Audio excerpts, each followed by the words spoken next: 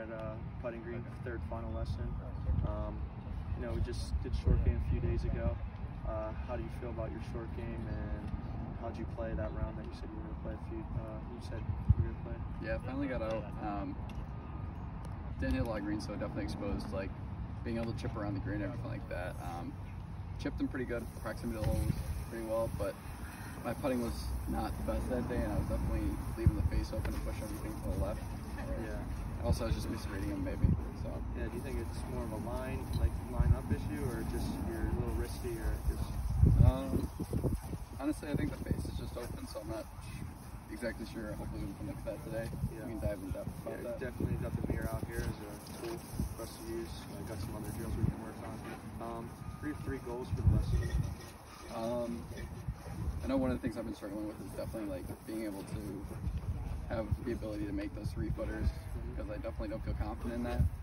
And the second goal would probably just like being able to read the putts a little better. I know I've had some where I thought it was going to break a certain way, but it actually break the other way. So even though they look dead straight, that's something I want to work on, is being able to like trust my line and everything like that. How would you say you are as a putter? Like your comfortableness with putting?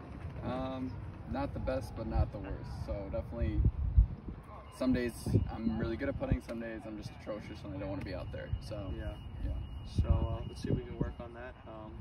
So when you say trouble reading putts, is it you think, what do you do when you usually read a putt? I usually just get behind it, kind of like squat down and read a putt, and that's about it. I